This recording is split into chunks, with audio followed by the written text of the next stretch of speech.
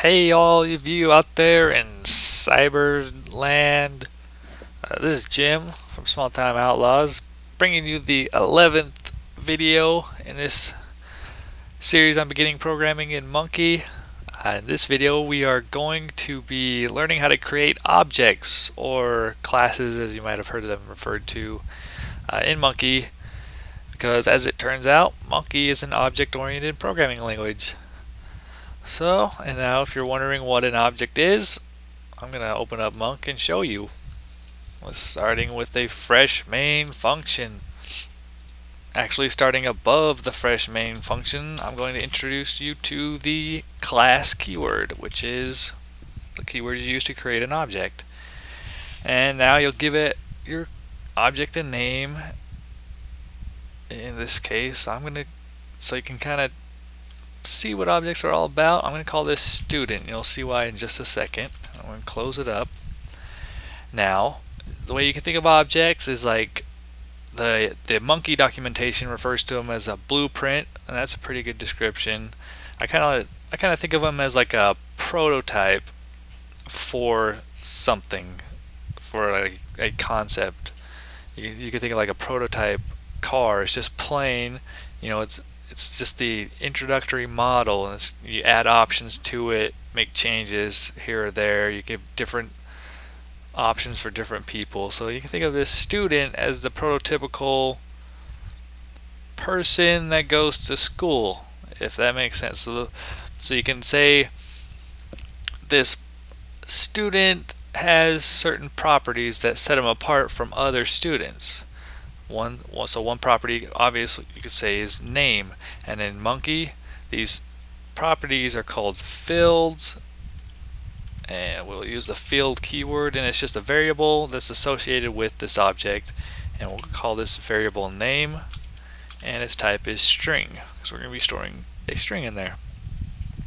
And now something else that might set the student apart from other students is the student's age, and we'll make this age an int, and finally you can say their grade point average, and we'll just so we can get all the different types of variables, we'll do a float for that.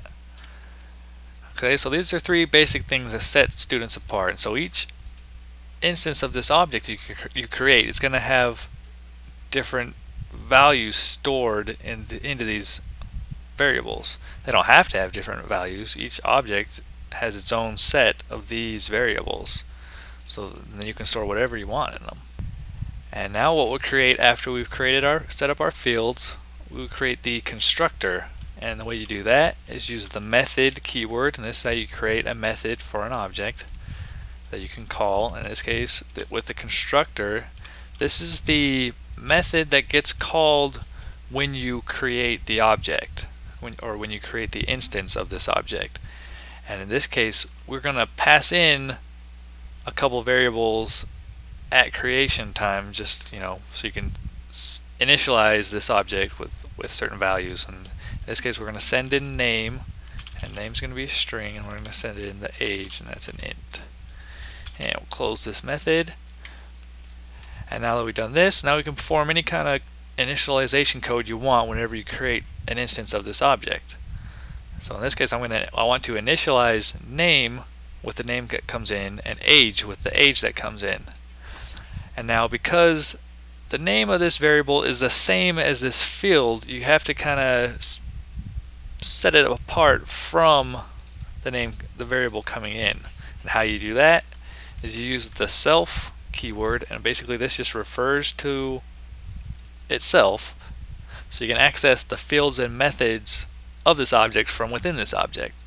So we're going to say self.name, and this points to this name variable, and we're going to assign it the name variable that's coming in.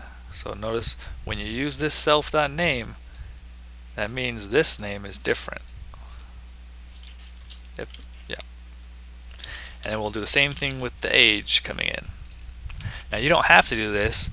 I usually don't use self at all, which is, some might say that's bad coding practices, but I say I do what I want. So what I'll usually do is just put an underscore or something in front, and that sets it apart. And then I can just do name is assigned underscore name. But for educational purposes, I want to show you that how to use self, because sometimes it does come in handy, or quite often it really does. But yeah. And now below that, I'm going to set up a couple of other methods, and what these methods are going to do, they're going to allow you to set the GPA and get the student's GPA.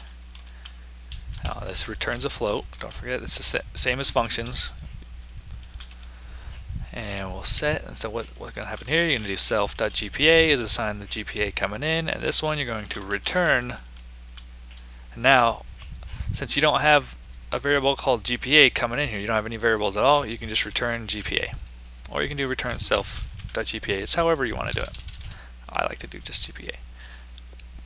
Okay, now that we're able to initialize all of our variables, we're going to go ahead and create an instance of this object. So down in our main function, we're going to create a local variable. We'll call it student1, and its variable type is going to be that object name, which is student, and we're going to assign it. And then how you create or initialize these objects is using the new keyword. You notice that's the instructor is called new, so that's how you know that's a constructor. And say new student, that's the object name, not the variable name, but the object name. And then we're going to pass in the name and the age. So we're going to call him Billy, and we'll say he is 16.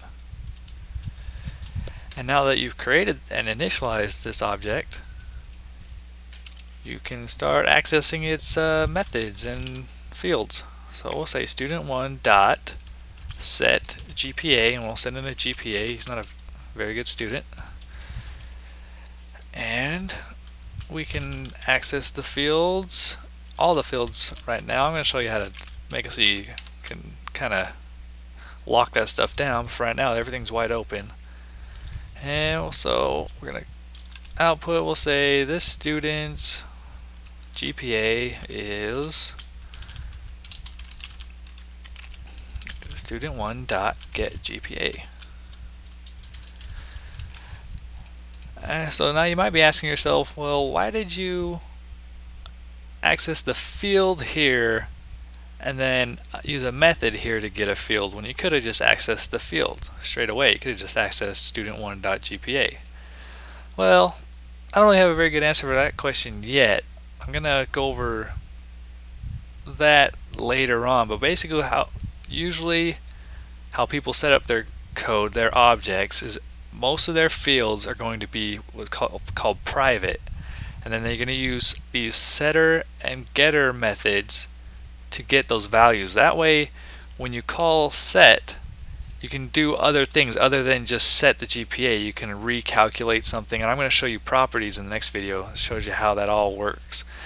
But for right now, you probably won't ever use these set and get GPA methods. You probably use properties.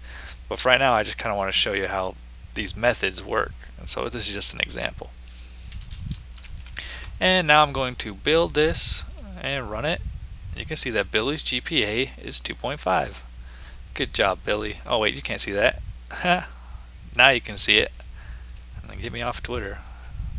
Alright, and that wraps up part 1 of this intro to objects. Join me in the next one. We're going to finish this up. I'm going to show you all about properties and then static functions that I mentioned before. So I'll see you in the next one. Don't forget, email me, jim@smalltimeoutlaws.com, or leave some comments down below. Thanks for watching.